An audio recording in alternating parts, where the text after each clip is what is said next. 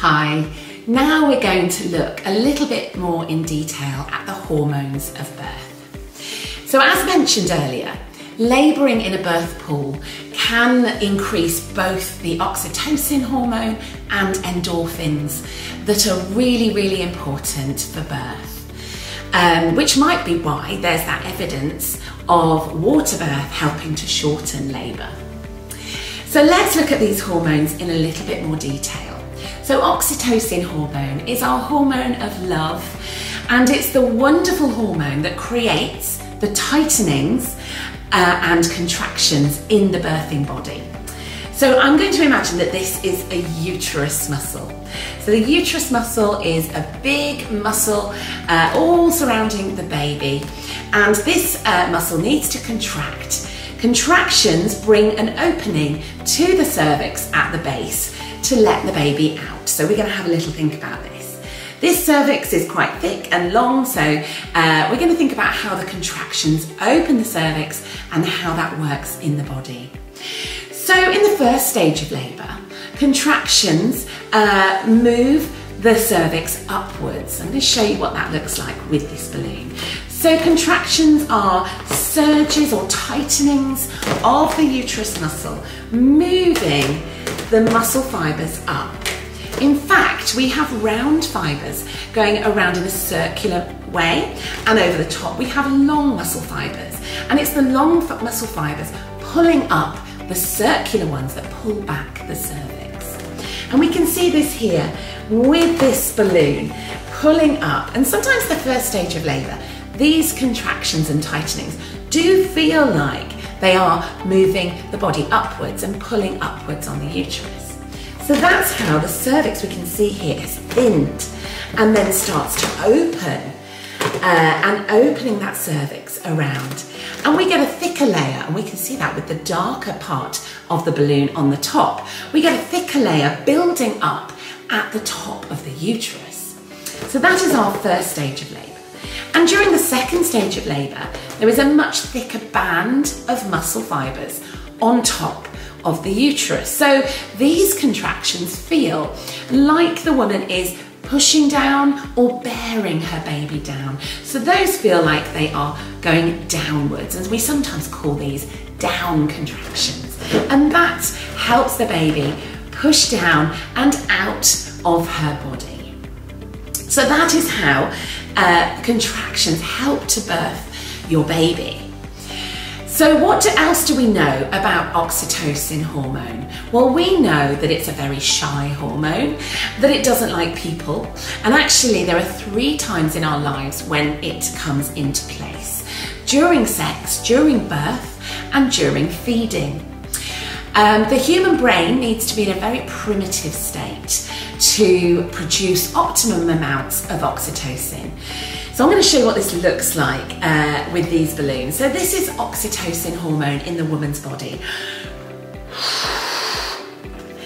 And if she is relaxed and calm, that will build up in her body, and a large amount of oxytocin will be produced to create those lovely surges and contractions.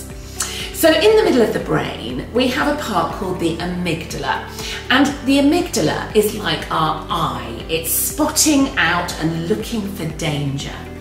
And when it senses any danger or fear or threat, it will fire up and send a shot of adrenaline to the body. So this is my adrenaline hormone.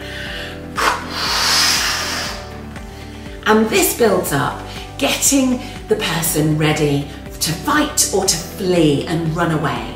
So this acts on the body, it stimulates the muscles to work, the heart to race faster. It can take the oxygen away from the uterus to the arms and leg muscles.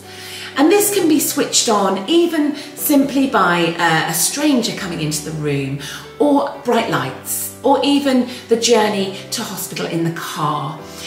We hear stories of women getting to hospital because they've had a boost of adrenaline. What we know about the body is the oxytocin, when this comes up, will slowly go down. Because the body can't produce adrenaline and oxytocin at the same time. So when there is a danger or a fear, the adrenaline comes up and the oxytocin comes down. And this is often caused by a change in environment or a change in a stressful situation. So crucial factors that keep her producing oxytocin and lowering her adrenaline and getting that right down are going to be her feeling safe, relaxed, unobserved, and totally safe with who she's with. And that's going to build up the oxytocin again in her body for labour to work well and contractions to work.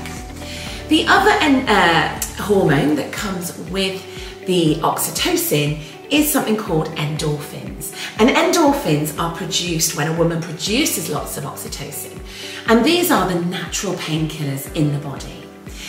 These will build up during labour, and they help on the opiate receptors in the body to reduce any pain sensations. And in fact, a woman can produce so much endorphins in her body, they can work better than an opiate injection, which is amazing.